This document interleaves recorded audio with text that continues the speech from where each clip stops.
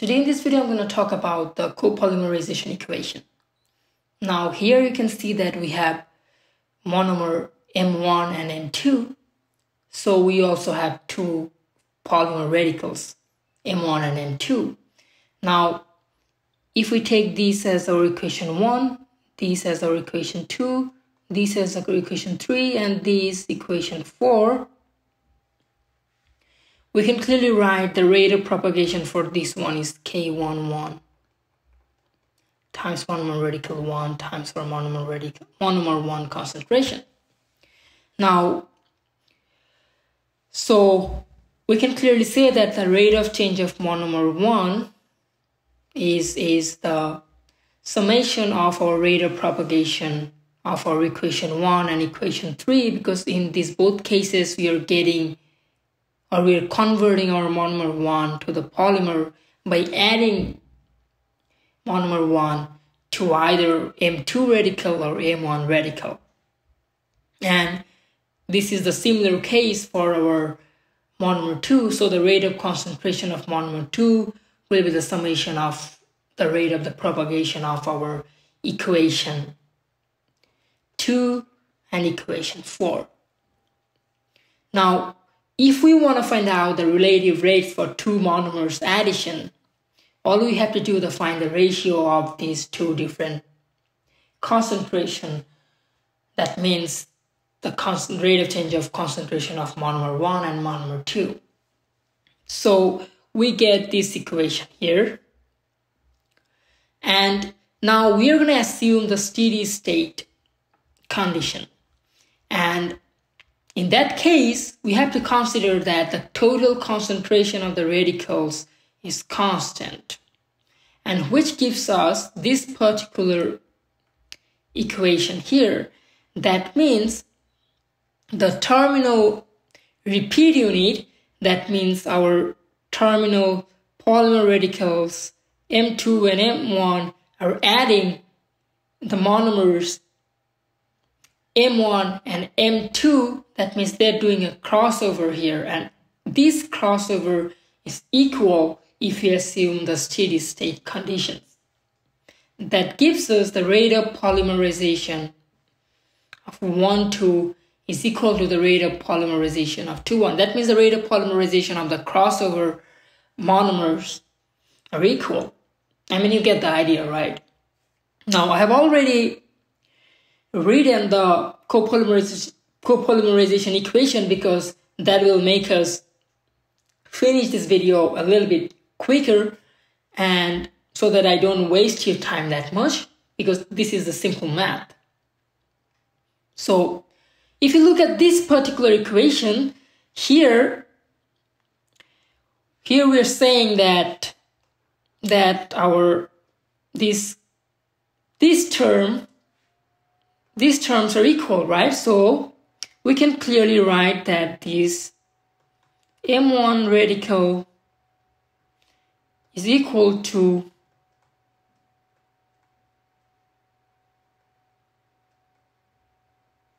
this.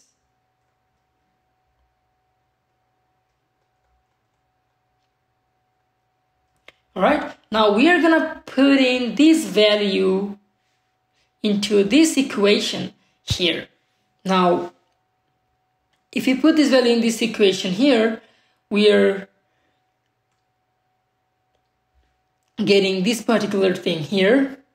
All right, now all you have to see here is that we have our monomer radical 2 concentration here, here, here, and here. So we are having our monomer 2 radical concentration in both numerator and denominator, so we can eliminate them. Now we are ending up with this equation where we can clearly write this one here, and we are having our monomer 1 square because we have monomer 1 here and here.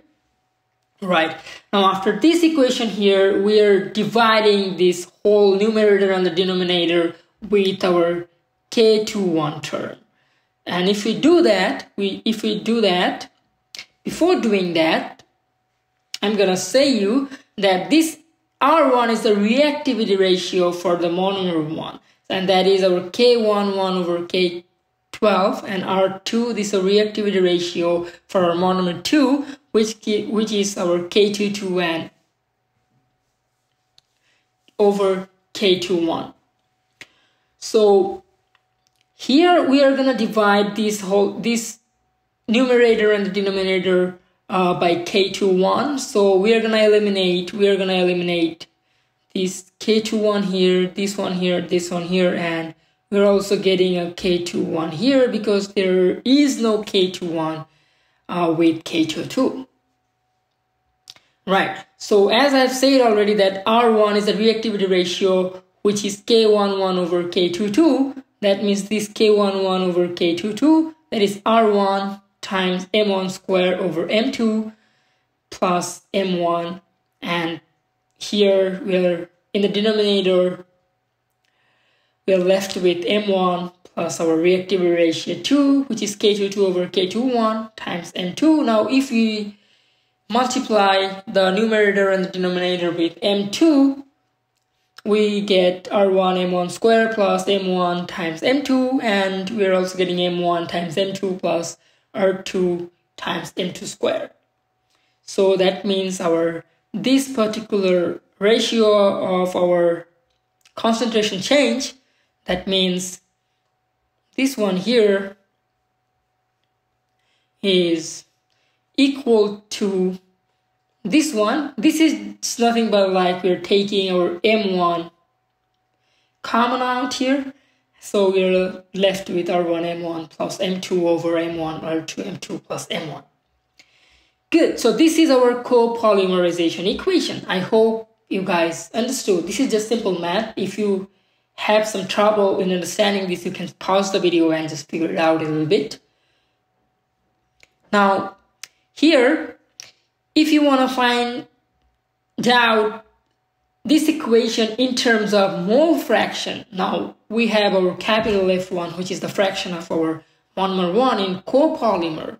Monomer in the polymer, and F2 is the fraction of monomer 2 in the copolymer, that means in both 2, and this small f1, which is the fraction of our M1, monomer 1, in the monomer mixture, that means in the feedstock where we have a mixture of our monomer 1 and 2, and this small f1 is the fraction of monomer 1 in the monomer mixture.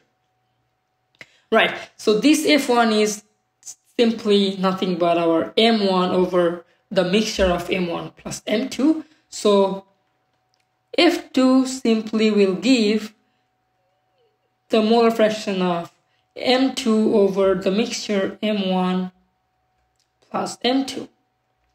Right. Now, if you want to find out the ratio of this F1 over F2, you can clearly see that this term and this term will be eliminated. So we'll be left with M1 over M2, right? So if you want to put the value of F1 here like this, so here we'll do a simple thing here. Wherever we'll see M1, this term comes from the previous reaction, like this one. So, and this is like the common out here, M1 and M2. So we'll put F1 wherever we'll see our M1 here. This is just a simple shortcut for this math one. So we'll put 2M1, so we have F1, so F1 and F1, which will give us F1 square, and R1 F1 square plus F1 and F2, and this is R2 F2 square plus F1 and F2. Right. Now, if you want to calculate the monomer fraction in the copolymer, which is capital F1, that gives us the rate of change of our monomer concentration over the mixture of, like the combination of our concentration of M1 and M2. The rate of change of our concentration of M1 and M2, and which we can also write this like 1 over 1 plus this, and this part will come as the denominator, whatever we write here. So as this thing, we are gonna put this particular value, which is the value of this one, into this equation. As you can see, this is m1 over m2 and here is m2 over m1. So this term is gonna be flipped. So r2f2 square plus f1f2 will be in the numerator. So we can write this, and from here this is the simple math. This r1f1 square plus f1f2 will go here, and if we calculate, we are gonna end up with r1f1 square plus 2f1f2 plus r2f2 square as the denominator. So this is the video today. I hope you have understood the derivation. I'll see you next time. Take care.